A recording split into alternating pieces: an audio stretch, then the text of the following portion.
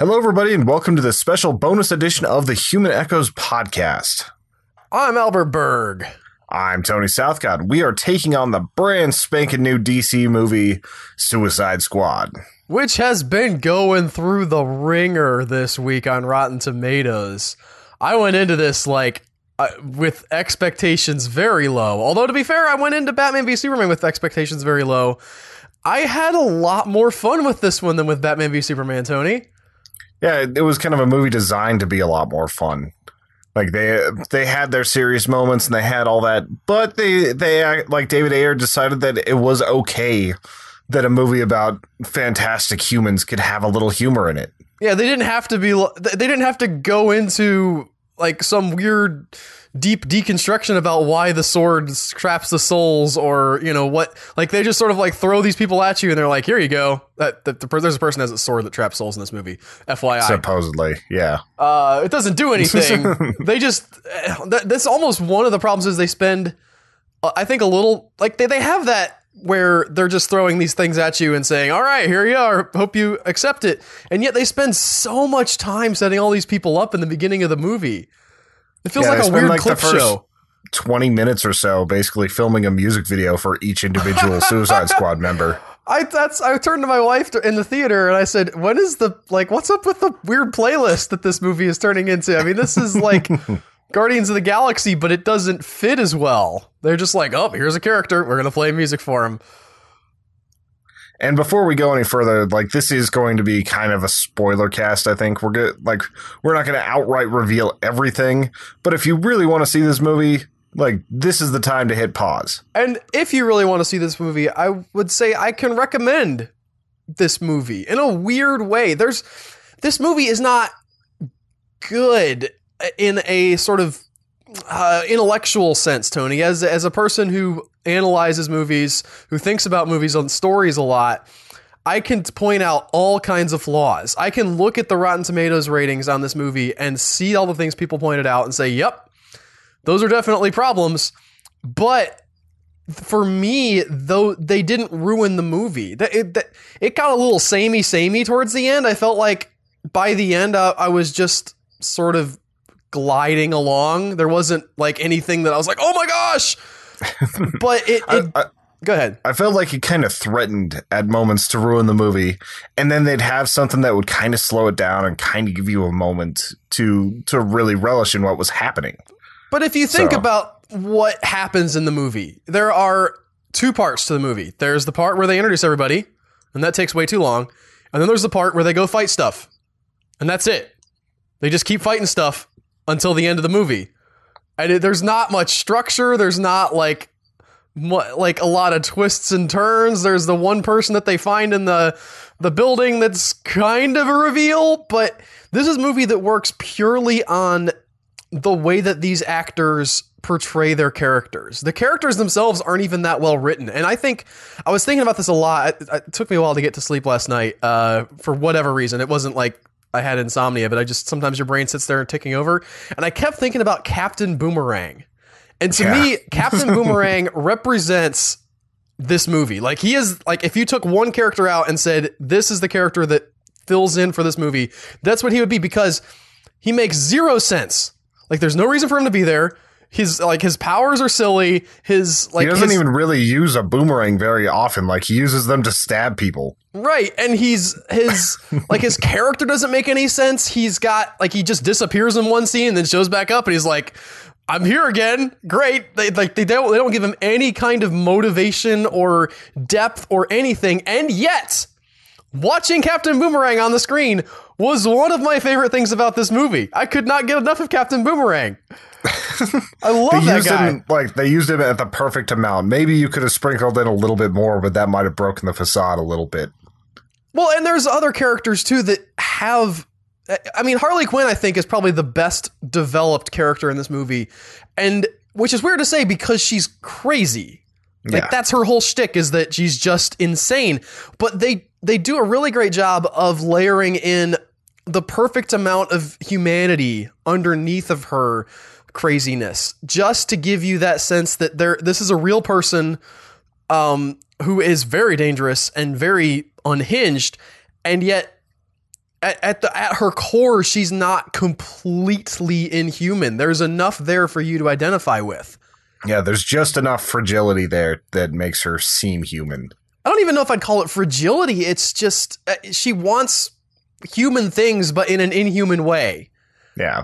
Like, even with the way Enchantress kind of gets into her head, like, that was not what I would be expecting her to be wanting. Well, and it really, I don't want to spoil too much specifically about the end of the movie, but she does something at the end of the movie where the fact that she's such a loose cannon, you buy that she's the person who could pull that off because you don't know what she's going to do. Yeah. And so it makes sense that the other characters wouldn't know what she was going to do either.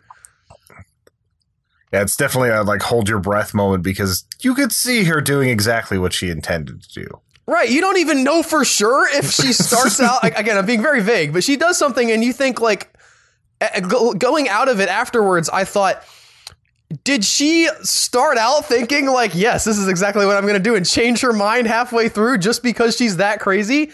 Or was it the plan all along? I mean, the boring answer is that it was the plan all along, but I really want to believe that she could just flip on a dime like that. And you buy that because of how well she's played.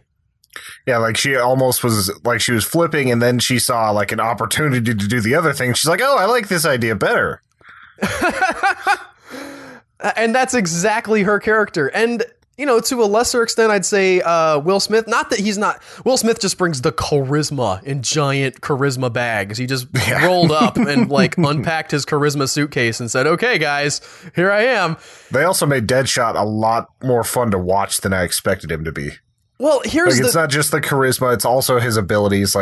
Maybe it's a little bit seeing him hit the same target in the same spot over and over and over again in his little bringing him back out montage. But whenever he's up on the car and just laying waste to people, it's a lot of fun to watch. That scene was so good. You really got the sense of the perspective, the way that the other soldiers look at him in that moment. You understand, oh, he's doing something that's incredible right now when he just stands up on that car and mows down everybody. Yeah, you've got 6 Navy SEALs basically just stopping to watch. I thought one of the best things that they did in this movie was they had a really great balance of the other characters in this movie, the antagonists, not just the antagonists as in the big bads, but the other people that are around the Suicide Squad are bad also, but not in a not in a weird comic booky way. They're in prison and the guards are all douchebags, but in a way that you would actually expect prison guards to be douchebaggy. Yeah, where it's kind of there's almost camaraderie with the people in the prison, but it's still they still have to assert themselves at times. Right, and Amanda Waller is just chillingly, I want to say evil, but again, she's got that, it's just enough where you can see yes, there's something under there that, she's got a moral, not a moral center, a principled center, let's say. She believes she's doing things for the right reason, even if she's just killing people off left and right. And there's only one spot where I felt like they went too far with her. Really? Was it in the office building? Yeah. I thought that was perfect. That was my favorite scene with her. I was like, oh, now I understand what this person is. Now I get they hint, you sort of can buy into her as maybe she's a pretty okay person. She's doing kind of jerky things, but she's got to be mean. And then you're like, oh no, she's just completely ruthless. I think it was just hard for me to go with the idea that Rick Flag would just be okay with what he just saw. Again, it's not like it broke it. It was a very jarring moment to me, and it was supposed to be. Well, I think the idea is that a lot of these people are broken, but so you have this contrast. You have these Suicide Squad who they never, the fear is that they're going to turn these guys into good guys, and you want to be sympathetic with them on some level, but you also don't want them to stop being villains, and especially with people like Harley Quinn. And Captain Boomerang, you don't want to go into but really deep down they have a good heart. Yeah. And there's only you could only really say that about Deadshot, I think. Oh, you could definitely say it about El Diablo. Yeah, Diablo is trying, but he, like, at his core, he's still hurt a lot of people, and very intentionally at times. Well, he does. I think that his arc is that he was evil, and now he's in prison because of that, and he's trying to sort of put that behind him and reconcile the two halves. There's a lot of variation. There's a really great sort of weird rainbow of moral shades. You know, Deadshot is totally fine killing people, but he's got his moral center. El Diablo has gone full on pacifist. He's like, no, we're not. This is not going to happen again. And, you know, he lets them, which to a point that's good because they need to actually have a fight because El Diablo shows up and just everything goes away. But he lets them get into a lot of fights and doesn't want to help because he's got his whole pacifism come to Jesus thing going. And, you know, then you get Deadshot, who's fine killing people, but, you know, he really wants to impress his daughter. He wants to sort of show her that he, underneath it all, is not a giant douchebag. I like that he kind of doesn't exactly know how either. Like, he's trying to buy her stuff and trying to make up for things, but like he's also having some moments with her, but she's still not quite on his side. It seemed like a very complicated relationship that they were able to show in just a few quick scenes. And, you know, and then you get to Captain Boomerang, who's just like, he's kind of psychotic, but not like not on Harley Quinn's level. He just doesn't care what happens to anybody else, and he's going to steal stuff. And yet somehow Jai Courtney pulls off the performance of his lifetime, especially after having watched Terminator Genisys or whatever they called that. Holy crap. It was not good in that movie, you guys. But he nails this character with just the right amount of weird fun. And yet, again, there's never a point where you can be like, oh man, Captain Boomerang is a good guy. He's not a good guy. Yeah. But they managed to make him fun to watch. They even explain that he's he never works well with other people. He's always trying to manipulate others. He's doing all of that. And like, you're still kind of smiling while you're watching him do it. Especially when he does, what was it? Slipknot? Oh, Slipknot. By the way, just a waste of, like, that was a weird storytelling decision. So this will be a little bit of a spoiler. Slipknot shows up, and 5 minutes later, he's killed. Like, everybody else gets their own long intro section. Slipknot does not. Slipknot, whose power is apparently that he's sort of like Spider-Man, but without the superpowers. Like, he just has mechanic stuff that does that. He just shows up in the middle. That's one of the many arguably missteps that the movie has, but it almost felt like David Ayer was like, all right, we've got this pile of villains that we can choose from. Who's the dumbest, most expendable villain that nobody will miss? And then they made him the big bad, and Slipknot was the second on that list. Yeah. Because I don't even remember that villain's, the big bad, the main guy, Enchantress's brother. Do you even remember his name? Because I've read it, and they said it in the movie like once. I don't remember the name, and he turns more into like a henchman. Like, really. Yeah. He's just the big guy and like there to fight El Diablo and everybody else. And he didn't need to be there. He didn't, like, from a story point of view, that dude is a waste of space. The only thing he does is give El Diablo somebody to fight at the end. And that I thought was just, it didn't feel like economical storytelling. Yeah. And plus, don't get me wrong, I had a lot of fun with that particular fight. Oh, that fight was great. To go into, that is something I will definitely not spoil, but that fight kicks off. Yeah. It was a fantastic moment. It was just a little bit overshadowed by like, who is this guy and why should I care type thing. Although that fight does kind of highlight one of the other problems that I had with the movie, in that these people are going up against gods, essentially. And yeah, it's like Aztec gods or Mayan gods. I'm not sure which. I think it was Aztec. I don't remember exactly where they were from, but generic Central American god is probably closer to it. But 90% of the team, I mean, that I don't calculate that percentage, but other than El Diablo, nobody has superpowers.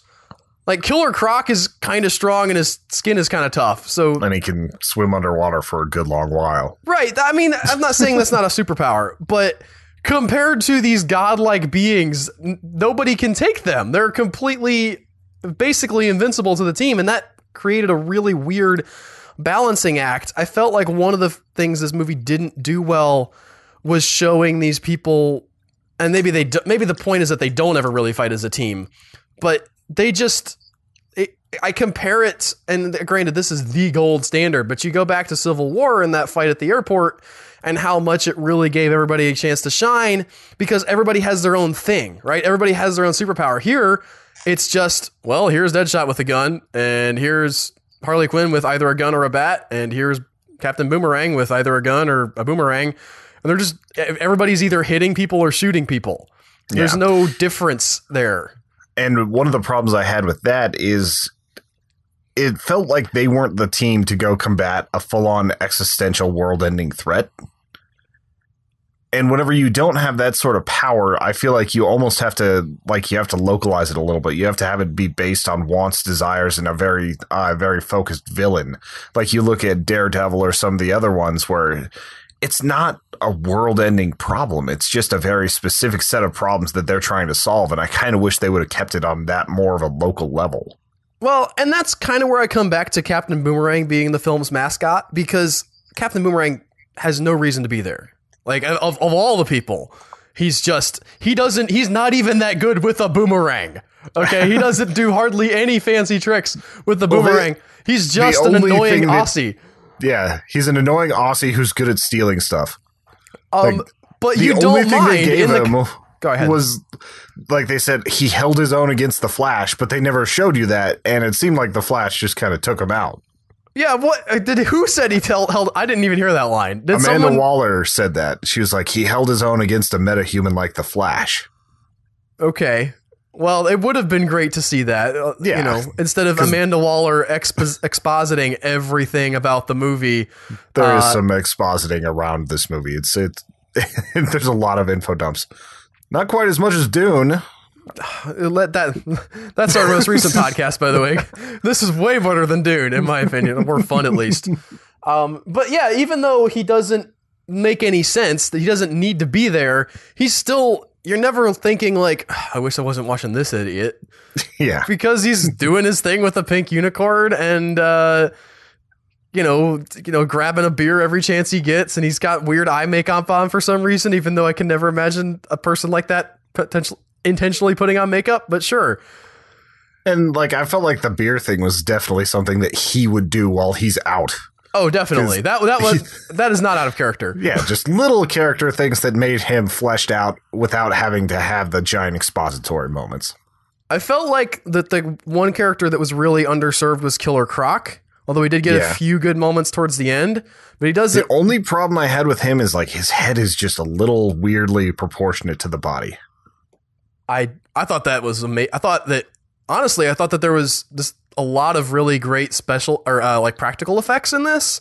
Well, the way his face moved and everything, you could tell they put a lot of effort into making that mask perfect instead of going CGI.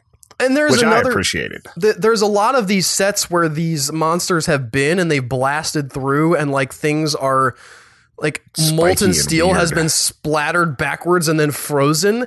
And the way the camera moves on that, you see that they actually built a lot of this. And those sets and things I thought were really, really effective. You know what wasn't effective in this movie or even needed was the Joker. Yeah, I figured we were going to have the Joker conversation here soon.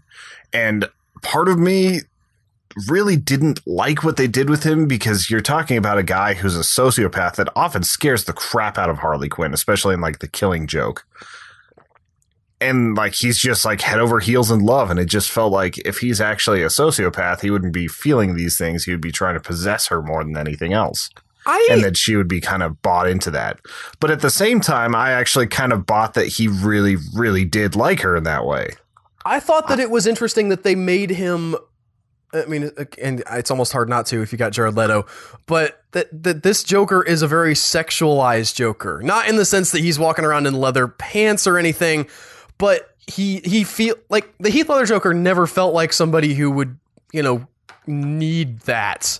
Or be interested in that. And this Joker not only needs that, but he uses that. He's got that weird scene with the guy who he's trying to get information out of, and he just sits on his lap and kind of using that weird, bizarre sexual energy as an offensive weapon. And I kind of dug that.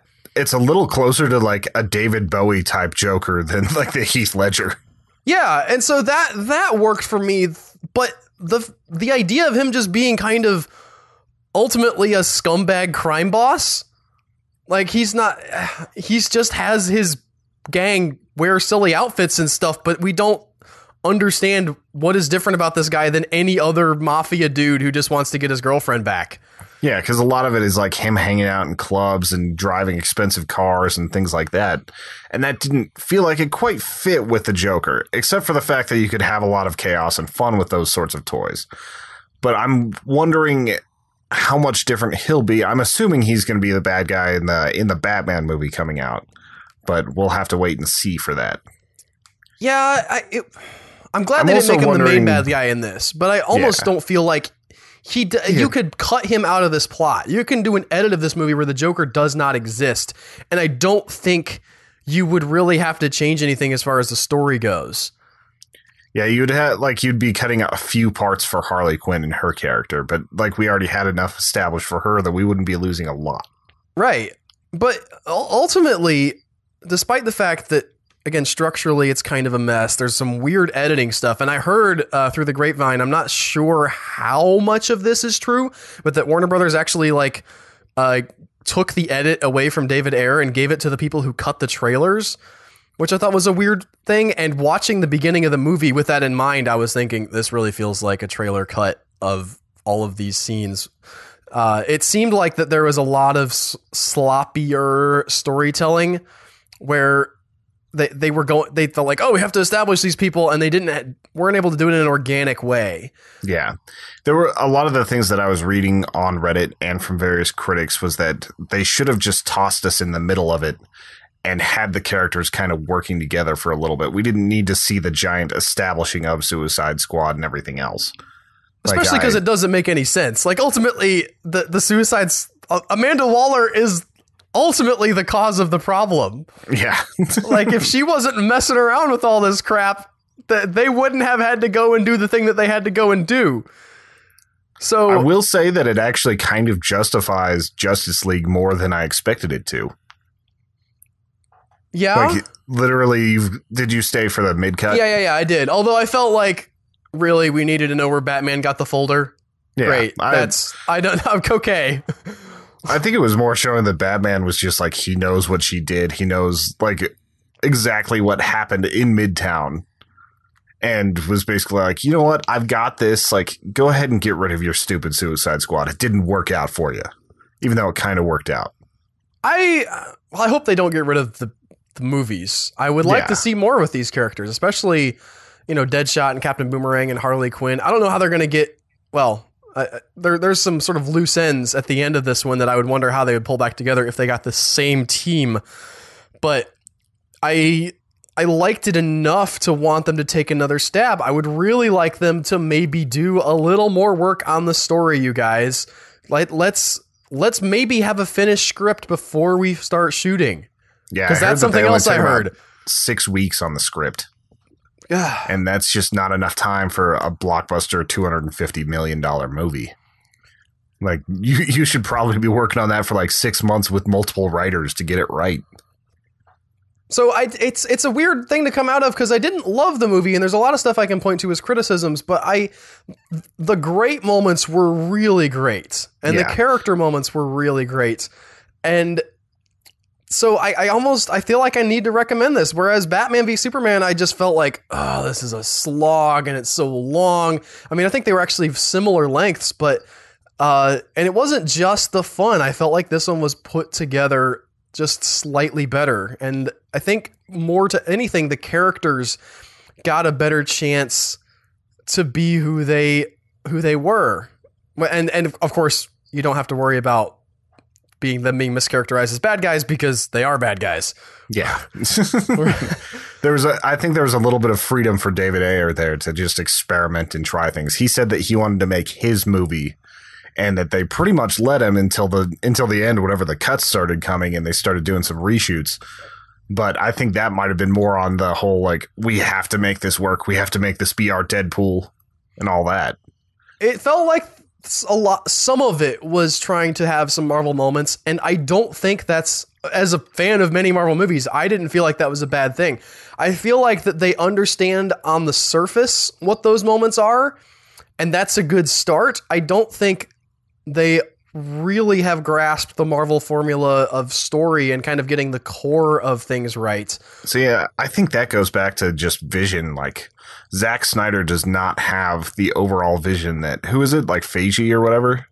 Kevin Feige is he's like the, not the CEO, but the director of all of Marvel Studios. He's a producer. Sorry. Whereas WB actually has Kevin Tsujihara, I'm sorry, as their producer, who I've read recently was put in that position without any prior experience with making stories, movie type things. Like he was just a transplant CEO from another successful company, and they're like, "Hey, come on our movie company." And whereas you've got like Joss Whedon and like Feige and all these other people working in conjunction to make a giant overall story where all the movies fit into each other. It feels like Justice League just doesn't quite have that. Like they're like, we have to copy it, we have to make this, we have to do this for DC, but they didn't take the time to really build the giant overarching story. Like, and it doesn't feel like they have a singular vision. It feels like they're still reacting and still like, oh, well, we got to figure out, they didn't like, not enough fun. Put more fun in, guys. That I know that that might have already been in the Suicide Squad, but it does seem, Warner Brothers seems like the more reactionary studio rather than somebody who's like, all right, we have this vision, this is where we're going, and understands how to bring that to pass, rather than just, let's throw $150 million at this and a lot of advertising money and put our, Batman in it and people will come see it. You got to do more than that, guys. You have an okay, you have like a base hit with Suicide Squad. Not a home run, but it gets you on base. It's not in my opinion, the strikeout that Batman v Superman was, but I was thinking that same analogy while I was in the theater. I was like, all right, so Superman was more like a foul ball. BVS was a full-on strike. And if they strike out with this one, they're going to have some real issues. So I'm still looking for that home run, that movie that I can come out of and be like, oh, yeah, everything was awesome with that. I haven't seen that movie yet. But Suicide Squad is a step in the right direction. Is that it for us, Tony? That's 30 minutes. That's how long we talk. Yep, I think that's it for me. Like, my last little complaint is that they went a little over CG with Enchantress whenever she was like the full-on God mode. Otherwise, I thought she was really cool. They did that Guillermo del Toro thing where she's like, they have the actress, like they actually filmed the actress in the outfit and like the weird skin and everything, which looked cool. And then like they threw 800 particle effects at her, layered on top of that, and made it just look weird. Yeah. Whereas whenever she was kind of lights out style, like dark Enchantress, she looked really cool. And it was just like a little bit of like mist off of her and like the whole magic thing and all that. It was weird seeing them talk about magic in a universe that's mostly been based on like on technology. I guess it's not really technology for Superman. It's just weird seeing so much magic being talked about in these movies. Like same with Scarlet Witch coming out. So I don't know. Odd thoughts on that. I still recommend going and seeing it. Like, I'm wondering if it's going to make the 400 million it needs to be able to break even. I predict that it will, Tony. Yeah. So we'll see how it does, and see if that IMDb rating and that Rotten Tomatoes rating goes up. Thank you guys very much for listening. If I could have you go to humanaechoes.com and check out some of our other content. We've got some amazing stuff there, as well as our bonus podcast. And you can, if you become a member, you get access to that bonus podcast. $2, $5, $10, $20 a month. Any of those tiers will give you the bonus podcast along with really cool extras. Also, just go ahead and subscribe to this podcast if you don't have money to pay us for any of this. Leave us a review, leave us a tweet, leave us a retweet, anything like that. It just really helps us out.